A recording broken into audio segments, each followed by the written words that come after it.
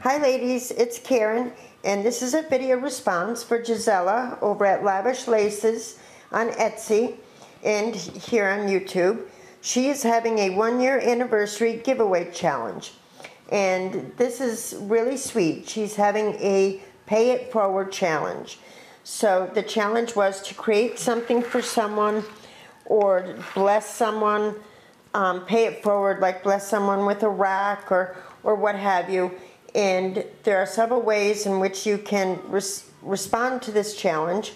You can do a video response like this and link it to her original YouTube video, and I'll put her information below.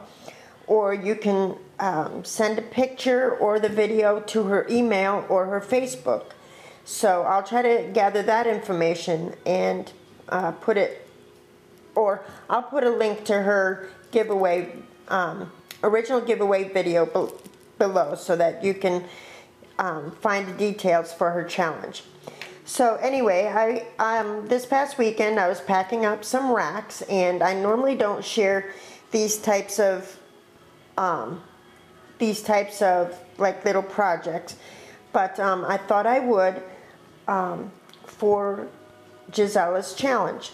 So what I have done is, you know, whenever I send a rack, I usually alter a little bag or this and that, and you know, you put the goodies inside. So this is an altered glassine bag, and I added some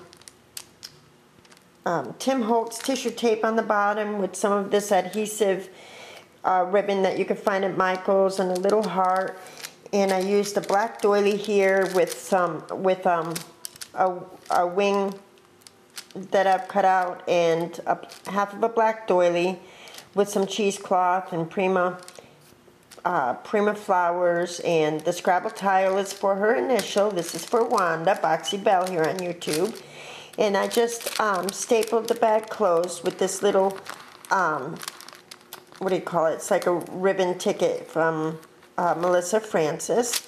So that was one.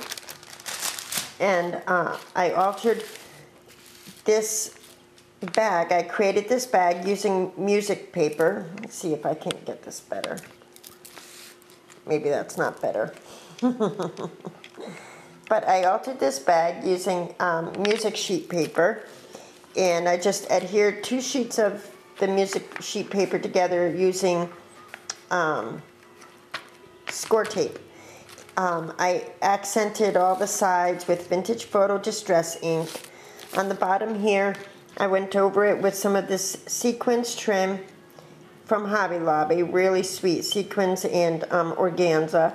And then I used this Martha Stewart fiber that I got at Joann's, really cute, and a little seashell there. And I went over that with some of the texture mixture that I had made up. And I used some of the texture mixture throughout the bag. And the image that you see here is this stamp that I had gotten, I believe, I forgot where I got it. I think Joann's, but it's by Stampendous, and she's the cutest mermaid there ever was.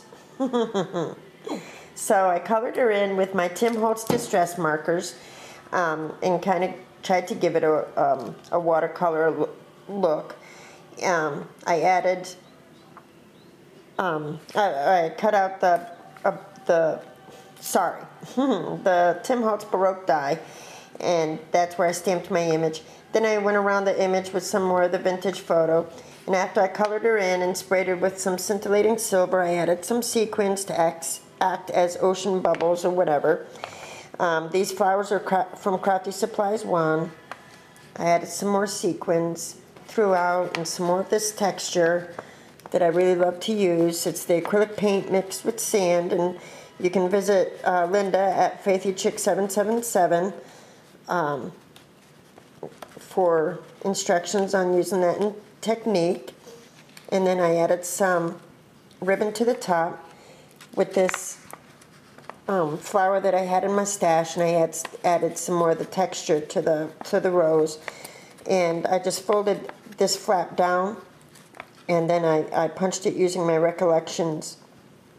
I think it's Recollections punch there to give it a decorative edge. Then I added the trim. And I don't think I did anything. No, I didn't do anything to the back. So there's some goodies in there for someone. And another altered bag that I had created. It's an altered glassine bag, and I just took a sheet of music paper. I love using music sheet, vintage music sheet paper in my projects. I just think it's so cool and vintage, and so I used some washi tape here and some of the same, oh no, this is Joann's ribbon. Added some fibers with the initial. This one is for, I'm not going to say. But anyway, there's an I Am Roses there and a little doily from Julie the Paper Bag Lady. And a really sweet image that I got from the internet here. Really cute. And then I had created this charm a long time ago, and I'm going to send this off to my friend. And inside this bag is also some goodies. So those are my shares, and check out Gisela over at Lavish Laces and visit her Etsy shop. She's celebrating 1 year that her shop has been open, and I think this is a great way to celebrate that. Pay it forward challenge, and it's just a wonderful idea. So there you go. I'll put Gisela's information below so you could check her out. Thanks so much for watching, ladies. Bye-bye now.